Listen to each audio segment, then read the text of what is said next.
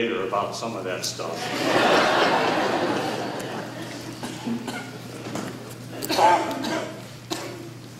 So good to be among you this evening, brethren, as we open the scriptures together. And tonight I'm going to be speaking on worthy, standing, and suffering. And that brings us to Philippians chapter 1 and verse 27. Philippians chapter 1 and verse 27. And here the Apostle Paul writes these words. Only let your conversation, or manner of life is the sense, be as it becometh the gospel of Christ, that whether I come and see you, or else be absent, I might hear of your affairs, that ye stand fast in one spirit, with one mind, striving together for the faith of the gospel, and in nothing terrified by your adversaries, which is to them an evident token of perdition, but to you of salvation, and that of God. For unto you it is given, in behalf of Christ, not only to believe on him, but also to suffer for his name's sake, having the same conflict which ye saw in me, and now here to be in me. Thus far the reading of God's most precious word. Years ago, Portuguese settlers built a massive cathedral on the southern coast of the South China Sea. On the top of that cathedral, they placed a large cross that could literally be seen for miles around. In the course of time, a typhoon proved to be stronger than the works of man's hands, and the cathedral was completely destroyed. All that remained was part of the front of the building and the cross that stood high above. It was some years after that there was a shipwreck in that area, and the famous poet and hymn writer Sir John Berean was aboard. And he recounted years later in his journal how he had drifted on a piece of the wreckage for day after day after day. And when all strength and all hope seemed to be lost, one morning as dawn broke across the horizon and the mist was rising from the water, he looked into the distance and he saw that cross. And he began to think about all that the Lord Jesus Christ had accomplished for him at Calvary. How he was justified freely by his grace. How he had the hope of eternal life. Eventually, the waves brought him to the seashore, and he made his way up the steep hill, and he sat down at the foot of that cross, and he penned the words of the famous hymn, "In the cross of Christ I glory. In the cross of Christ I glory, towering over the wrecks of time. All the light of sacred story gathers round its head sublime." That's beautiful, isn't it, brethren? The cross of Christ transforms lives. It is the good news that the Apostle Paul speaks of here in his letter to the Philippians. Now, as Paul was preparing to pen the words of the passages that are before us this evening, I'm sure there was a flood of memories that swept over him. How when he first came into Europe, that he came to the city of Philippi, and it was there that he established the church at Philippi. The Apostle Paul was a church planter, and we would do right well to follow him in that example. Initially, it was a very small group of believers. They didn't have a facility such as we have here this evening. In fact, they only met right along the sea or the riverside as Paul ministered the gospel of the grace of God to them. Now, brethren, I want to pause to say this. We must not despise the day of small things. It is human nature to want to be a part of something big, something that is dramatic, dynamic. However, if you stop and think about it for a moment, God has done His greatest work through the remnants, through the little flocks, through the church, in the house. In the days of Noah, only 8 souls brought the Word of God into the new world. During the time of our Lord Jesus Christ, multitudes sat at the Master's feet as He ministered the gospel of the kingdom to them. Literally thousands, undoubtedly tens of thousands were saved. But do you realize after His crucifixion, only 120 were in the upper room? They were the caretakers of the truth. God was going to channel His blessing through that little flock to preserve His word and the message of the kingdom and to share it to the leaders in Israel. And then the Apostle Paul's ministry. Most of the local churches he ministered to were churches in the house, to a small band of believers as he opened the Word of God unto them. Now, with that in mind, while the denominations might look upon us in the grace movement as being insignificant, we are not insignificant in the eyes of God. It is an honor, and we boast not in this, it is an honor before God to have an understanding of the Word rightly divided. Amen. To be the preservers of the heavenly ministry of the Lord Jesus Christ. And so we need to count that a blessing from God. But with that blessing comes the responsibility to make known Jesus Christ according to the revelation of the mystery. Right. Now here in verse 27, the Apostle Paul was sure that because of the prayers of the saints at Philippi, that he would soon be released from his incarceration. But he wasn't sure about that. And so with that context in mind, Paul says, only let your conversation or your manner of life. And we want to pause there on that term, conversation or manner of life. Behind it is a family of Greek words. And the main word is citizenship. But interestingly here, Paul uses the verb form of that word. Now, the saints at Philippi were very familiar with citizenship because you see years earlier in 42 BC, Caesar Augustus and Mark Antony fought 2 decisive battles right outside of the city of Philippi against Cassius and Brutus. Caesar Augustus was determined to avenge the death of Julius Caesar, and he was victorious in both of those battles.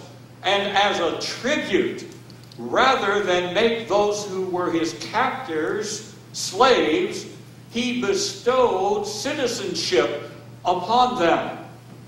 And so now we have the posterity of those at Philippi. Many of these saints that Paul brought to a saving knowledge of Christ possessed Roman citizenship.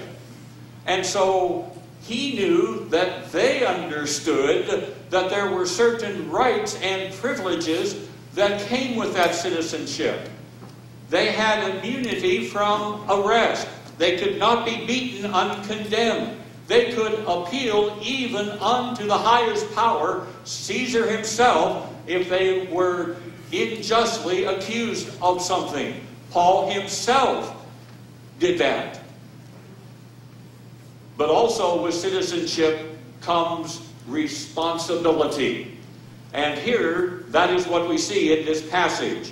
Because when Paul says, let your conversation or manner of life be as it becometh the gospel of Christ, as I mentioned a moment ago, he uses the verb form of the word.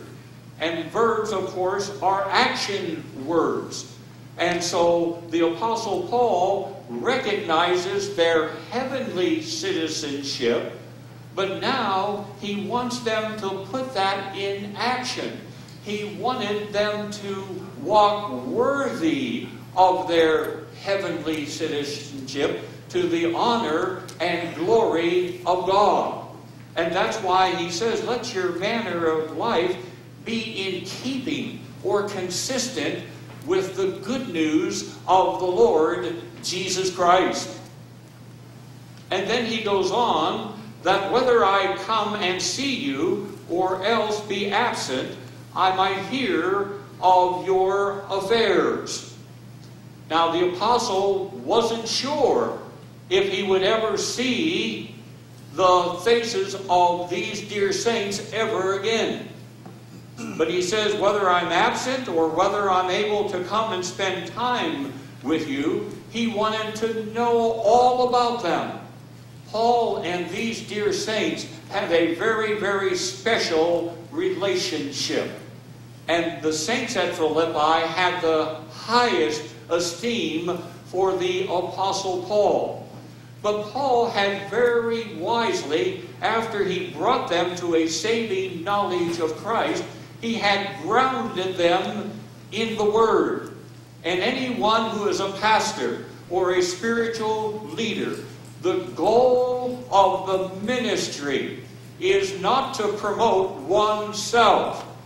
Rather, it is to teach the brethren the Word of God, that their spiritual roots might go very deeply into the fertile soil of God's Word, that they might bear fruit to the honor and to the glory of God. Paul did not want them to place their faith in him. Rather, he wanted them to place their faith in the Lord Jesus Christ.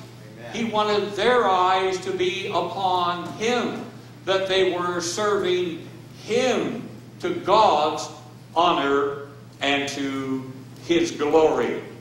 Now, today, we see that it is said many times, and we've all seen it, whenever a pastor will leave a local assembly, he feels led of the Lord that his tenure is up there and he moves on, only to learn that after his departure, many who sat under his ministry and in his former ministry scattered to the wind.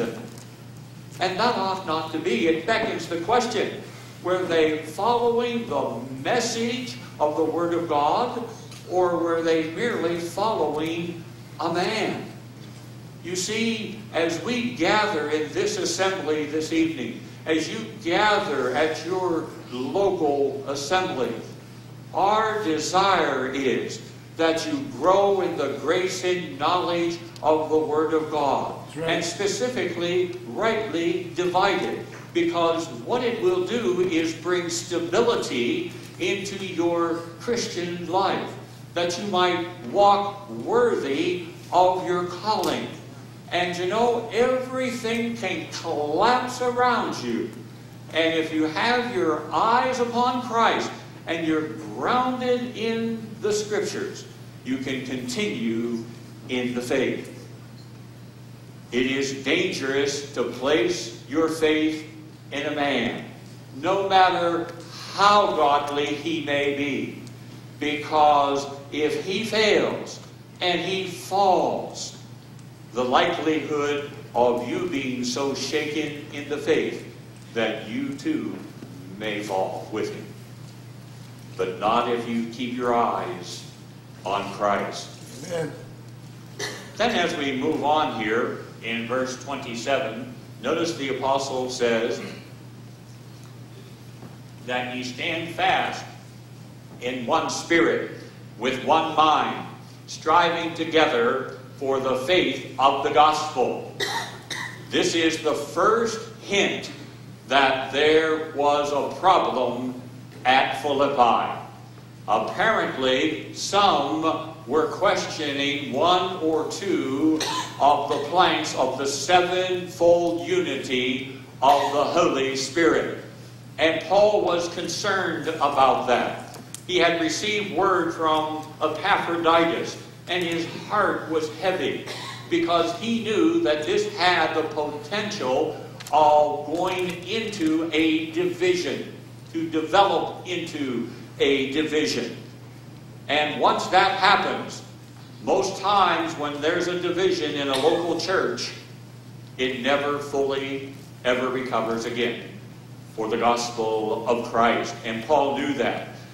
And therefore, he here sees that while there was a union among the saints at Philippi, you could cut the atmosphere with a knife. And so here the Apostle Paul is going to challenge them that they might again have that unity of the Spirit in the bond of peace. Now, what's the difference between union and unity? Well, if you take two pieces of plastic, clear plastic, about a ½ inch thick, and you put them both together and you put 4 screws in them, you have a union of the two pieces. You can take the 4 screws out and you can separate or divide them. And that was the state of the church at Philippi. And you can see why Paul was so concerned, because he didn't want to see a division in that assembly. If we take these 2 pieces of plastic, same 2 pieces, and we grind them up and we place them into the hopper of an injection molding machine, which melts plastic and it produces products, we heat the barrel of that machine up to about 500 degrees.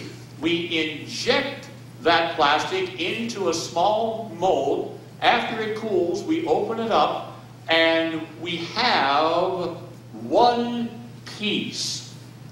Now suddenly there is unity. The two have become one. And we might use it for a paperweight. And that's what Paul desired here for these saints at Philippi. He wanted there to be a unity among them. But how is that established? Let's go back to Ephesians chapter 4 for a moment. Ephesians chapter 4, and let's drop down to verse 3.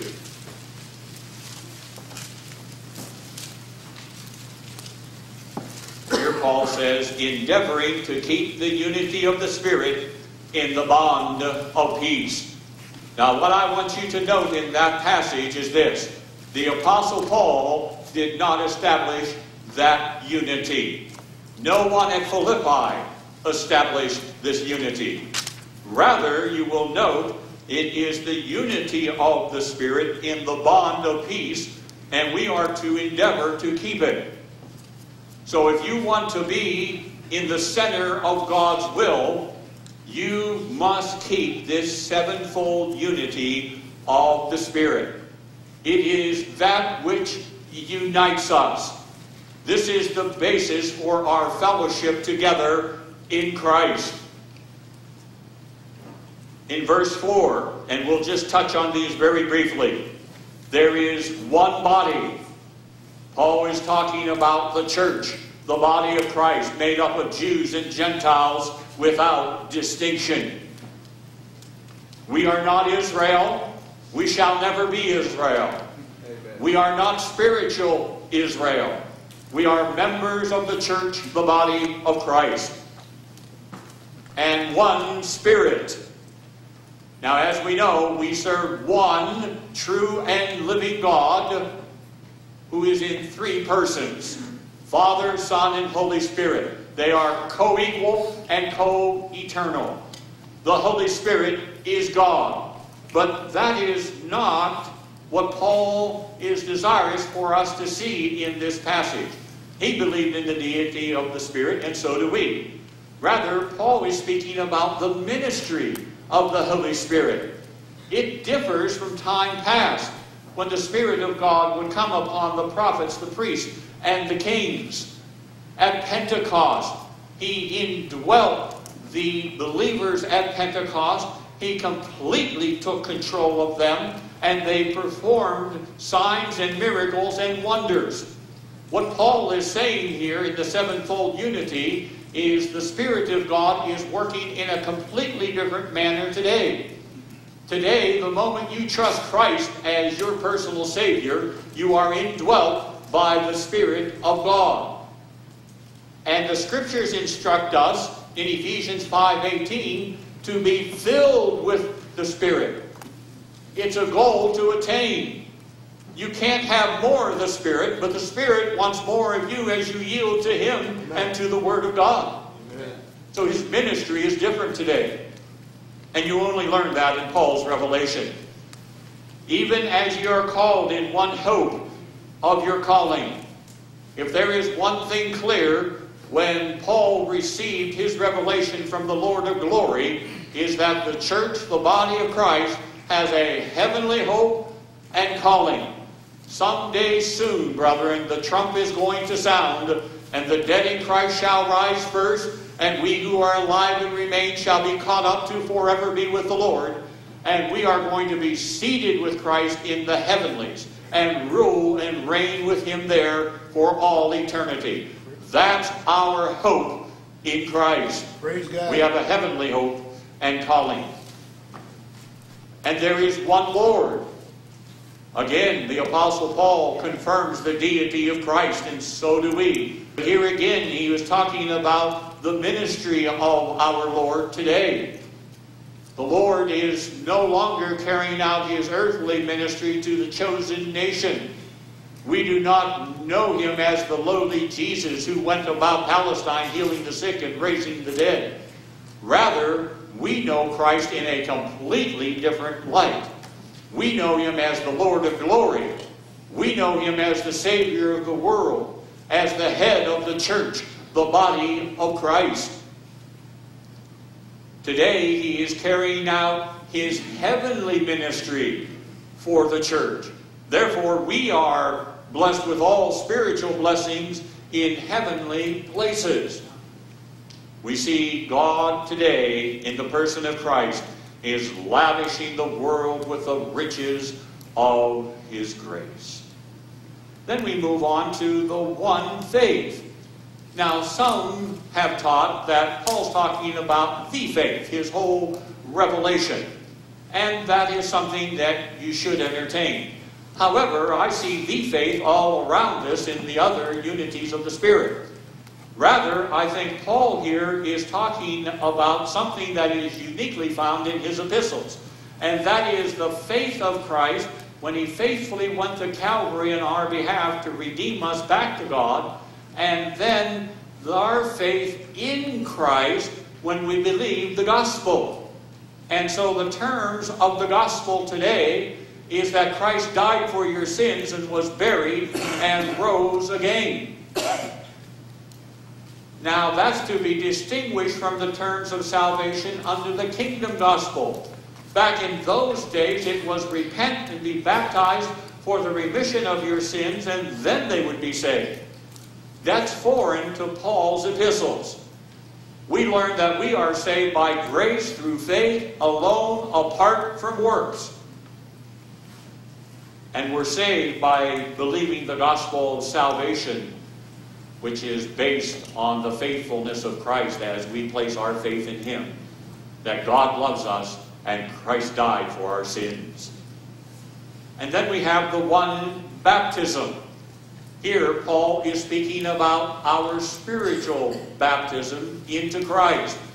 Even as a former Baptist in our local assembly anyway, back in those days, we believed this was the baptism that saved. We believed this to be a spiritual baptism. But of course, many do not believe that in the denominations. But here, Paul is clearly talking about our one baptism into the Lord, whereby we are identified with Christ's death, burial, and resurrection. His death was our death. His burial was our burial. His resurrection brought us into newness of life. This is the baptism that saves. And in verse 6, there is one God and Father of all, who is above all and through all, and in you all. Again, God the Father is God. But here Paul is touching on the eternal plans and purposes of God for the church. The apostle calls it the manifold wisdom of God. The things that angels desire to look into. Whether you realize it or not, you're being observed 24/7 by the angels because they're learning the mystery in Christ through you as a member of Christ's body. So there is one God and Father of all, that is, all members of the church, the body of Christ, who is over all and through all and in you all. We see that God is working in and through us to carry out the counsel of His will, to His honor and to His glory. This is the sevenfold unity of the Spirit. But it's just not facts. It's just not doctrines. We are to make it a very part of the fiber of our being as believers in Christ, and a part of the fiber of our local assemblies. And that was Paul's heart's desire for the saints at Philippi. But notice how he goes on to say, if we back up to verse 1 of chapter 4 of Ephesians, I, therefore, the prisoner of our Lord, beseech you that you walk worthy of your vocation or calling wherewith ye are called, with all lowliness. And so as we endeavor to keep the unity of the Spirit, we're to do so in all lowliness.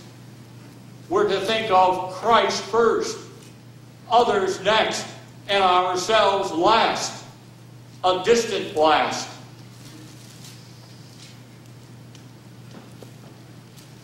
This term here was used by the Moravian missionaries many, many years ago. They had gone to the West Indies, and there they sought to bring the lost to Christ. And they ministered faithfully, Christ in Him crucified, for over 2 years with absolutely no result. And so they all came together in a meeting, and they prayed for the Lord's will.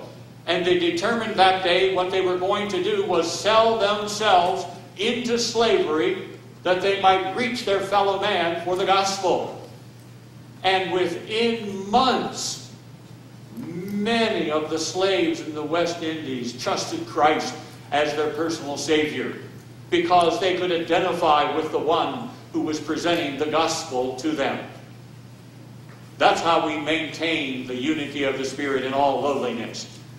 And in meekness. Meekness is not weakness. This term in biblical times had the idea of breaking a horse, that it could be ridden, but not breaking the spirit of the horse. And therefore, we see, as we proclaim the riches of God's grace, we must do so from a position of strength. Our spirit is not broken by the Lord whenever we serve Him and we bring honor to His most holy name. Moses was a very meek man, but the Lord used him greatly in His service to boldly lead Israel through the midst of the Red Sea and minister the law to them. Then notice as it goes on in verse 2, with all long suffering, as we maintain the unity of the Spirit, and we share the preaching of Jesus Christ according to the revelation of the mystery, we must be long-suffering with our brothers and sisters in Christ. Remember, we've been in the faith for many, many years in most cases, and we expect them to understand it after one conversation. It doesn't happen that way. Rather, it takes weeks and months. So we have to be long-suffering as we share the message of grace, and forbearing one another in love. To maintain the unity of the Spirit, we have to love the unlovable as members of the body of Christ. We're not all going to agree with one another. We're not all going to be on the same page on every issue of the Scriptures. However, we need to forbear with one another for the sake of the cause of Christ. At the workplace, whenever your supervisor comes by and he gives you instructions, you may not like it, you may not want to do it, but you forbear.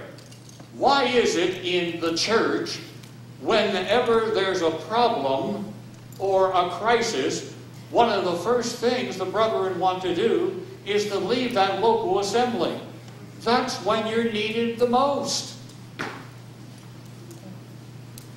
And so as we come back to Philippians chapter 1 now, and verse 27,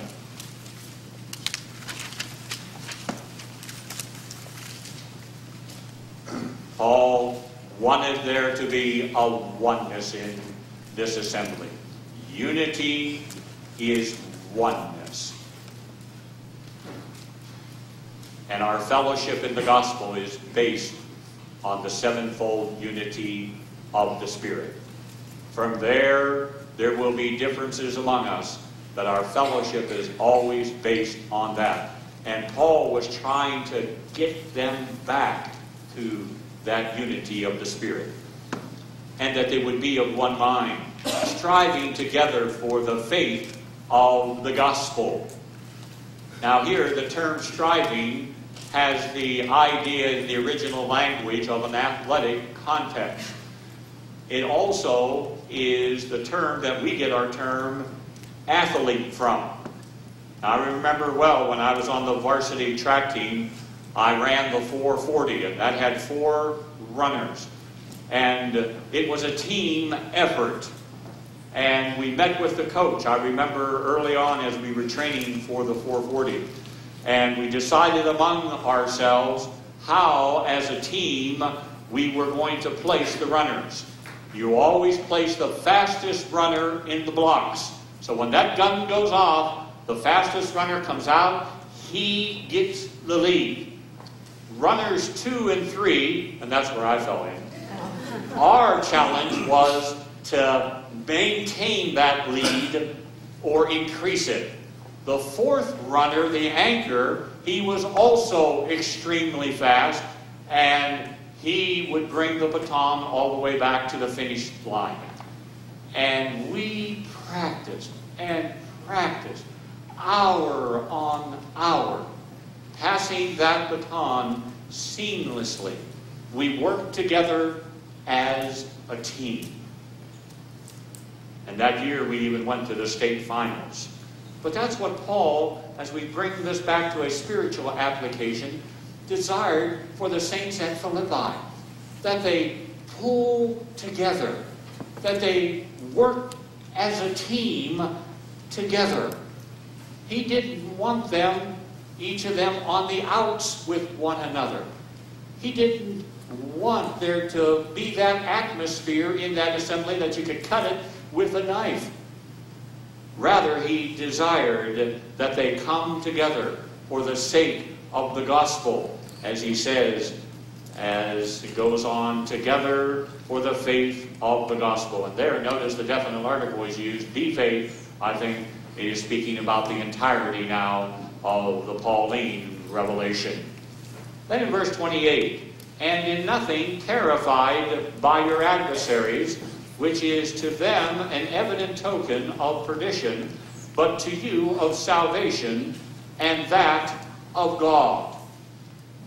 This is a fascinating passage.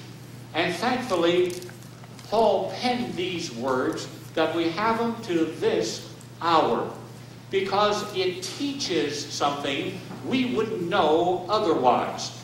Notice what the apostle says, and in nothing terrified. Or the sense there is being afraid or frightened. In biblical times, that word was used of a loud sound that caused horses to stampede. And essentially what the apostle is saying to these dear saints is this: whenever you are persecuted, don't bolt from the faith. Rather, you need to face the opposition. You need to face the adversary. And in so doing, what you accomplish is, to them, it's a token of perdition, that is, the persecutor. But to you, it is evidence of salvation, the salvation of God, that they were saved. Now, Paul speaks about the present distress in Corinthians. And that present distress back at this time was beginning to intensify. Some of the Philippians perhaps even had suffered martyrdom, or they were looking into the face of death. And so Paul pens these words to encourage them in the faith. I recall many years ago, Pastor Stam and I were having dinner in Chicago, and Pastor Stam began to share a little bit about the ministry of John and Betty Stam. Of course, John was Pastor Stam's older brother, and his wife Betty, they had served in China under the China Inland Mission. And they knew the dangers. And as we know, they suffered martyrdom and were beheaded at the Communist Chinese in 1934. Pastor Stam said 2 weeks prior to their martyrdom, John and Betty wrote a letter home to the family. And they said, "It is our heart's desire that to magnify Christ, whether it be through life or through death." After their martyrdom, 1 month later, you would have thought that no one would want to go to China. But over 200 young men and young women applied at the China Inland Mission to go to the mission field, to go to China. And you know where they wanted to go? They wanted to go to the very town where John and Betty were beheaded. They weren't intimidated by the adversaries. And hundreds and thousands of others dedicated themselves in Europe and in America to the cause of Christ and missionary work. Now the day may come, brethren, that we will suffer persecution in the household of God. Not at the hands of God Almighty. He is going to one day pour out His wrath on this Christ-rejecting world, but rather at the hands of evil men. Remember, and remember well, this passage. To your persecutor, it shows that they are a child of perdition. To you, it shows you're a child of God. And it shows that you are saved by the grace of God. And I call your attention to the term perdition there. As we know, it was our Lord who opened the Scriptures up concerning the eternal destruction of the unsaved and how they are going to go through the judgment to come at the great white throne. And they're going to be judged according to their works. From our own Lord's lips, He taught about the consequences of ending up in hell. And in that day, at the great white throne, all those who have spurned the love of God and rejected Christ as their personal Savior, they are going to suffer eternal consequences. You see, they'll still be in their sins. And mark these words and mark them well. They are going to stand before a holy and a righteous God and give an account of their lives and the persecution of the saints. And they will be condemned to the lake of fire. Then in verse 29, Paul goes on to say, "For unto you it is given in behalf of Christ, not only to believe on him, but also to suffer for his sake." And I call your attention to the term "given" there. It's of the family of words of grace. And so essentially what Paul is saying here is, for unto you it is grace in behalf of Christ, not only to believe on him, but also suffer for his name's sake. Now we can easily understand the first part of that. That upon belief we are saved by the grace of God. We are given the free gift of salvation through Jesus Christ our Lord. We are saved for time and eternity. But it's also a grace to suffer for his name's sake. Now the world would say, we wouldn't call that grace. Here we have to distinguish between the two types of suffering. We can suffer because of the sin of Adam, which has brought disease and sickness and illness upon us. I know all about it. I went through it last year.